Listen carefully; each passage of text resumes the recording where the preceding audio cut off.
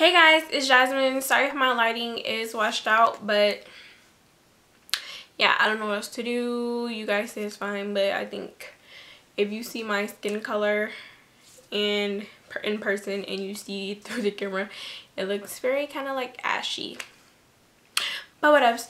So I've been getting a lot of questions about my skincare routine. Well, not recently, but kind of did one. No, it wasn't. It was a while ago. Let me shut up. Oh, and I forgot something. Hold on, guys. So yeah, like I was saying, I get like a lot of questions about my skincare routine, and it's really simple. I only use like 5 products, and I'm just gonna get started. I'm gonna show you what I use and tell you when I use it. And yeah, and a lot of people have been asking me, how do I get my eye makeup off so well? Guys, if you see my recorded videos, like my makeup tutorials, you see that I never have any like eyeliner residue or anything, because a lot of people do have that and I hate it. I try to get all of my makeup off because I hate that little underlining thing, whatever. So this really isn't skincare, but I don't know if you can hear that noise, but that's a toilet flushing somewhere in my house or water being turned on. But to get my eye makeup off, I use the Equate oil-free eye makeup remover. Excuse me. And it says effective, gentle, removes waterproof mascara, no oily residue. And this is like $3 at Walmart. So that's that. And I use this with the cotton ball, and I just rub off my makeup. It doesn't get all of it, all the eyeliner, all the mascara off, but it does a great job. And it says no oil in here, but it feels oily, but it doesn't like break my skin out. And then to remove the rest of my makeup, I use the tag thing is off, but these are the Equate Original Clean facial cleansing towelettes, and these are compared to I think the Pond's face remover wipes, but they just come in a tub like this, and I forgot how many comes in here.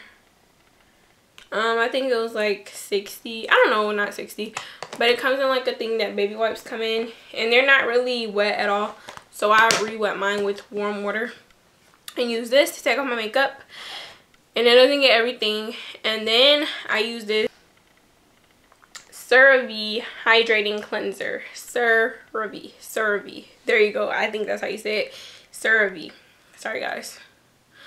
But it says for dry to normal skin, and I have oily skin and I still use this just because it's another thing. It says for all skin types, but then it says on here for dry to normal skin. But anyways, I love it, and I think it works pretty well. It says helps repair, restore, protect skin barrier, and control release MVE technology. And it says non-irritating, non-drying. And this was like $13 at Walmart.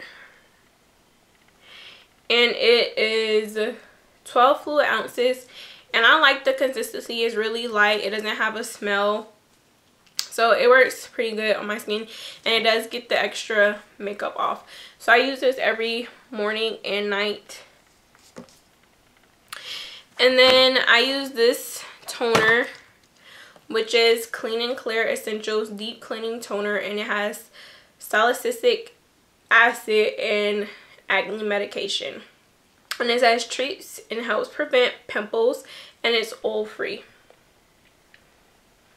And this is like $4 at Walmart, and I just started using this. I'm trying it out. I wanted to try a new toner, and so I tried this one. I also have another Clean and Clear. It's an astringent, and it's basically the same thing, really. I thought it was going to be different, but it feels the same, just a different color, and it doesn't burn.